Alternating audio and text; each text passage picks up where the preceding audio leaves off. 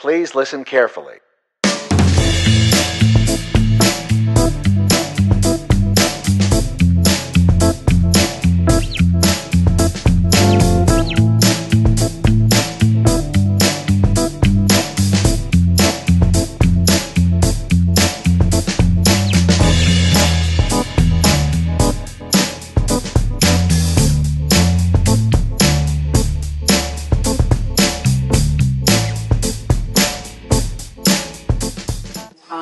To come out tonight and share with me and the rest of us here your personal stories, because it is from a personal space that I believe we learn from each other the most.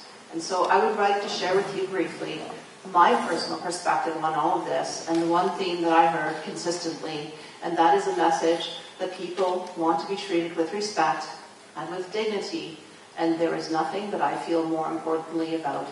I honestly believe that we have failed each other because we have not figured out how to treat everyone with dignity and respect.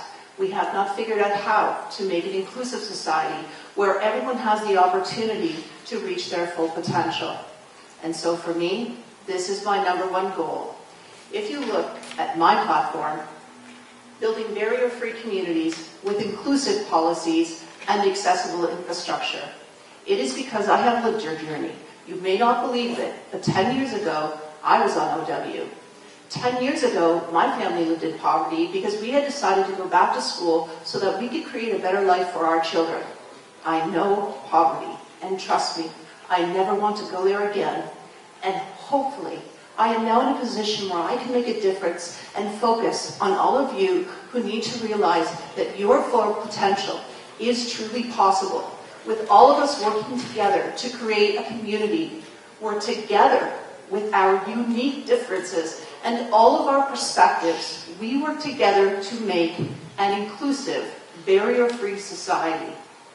This is how we are going to achieve a greater accomplishment for everyone.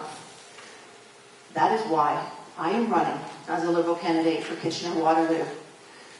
Kathleen Wynne, in her leadership, and the Liberal Party, and what they have focused on, is about the people of this province. I am committed to this, not because I had to, not because I was looking for it, but because I truly believe it is the opportunity of my lifetime to demonstrate that how I have spent the last 10 years of my life figuring out equations for employment strategies for people with disabilities, figuring out innovative technology use so that I can allow people to achieve their best potential in a way that has never been done before, has helped me to realize that it is possible.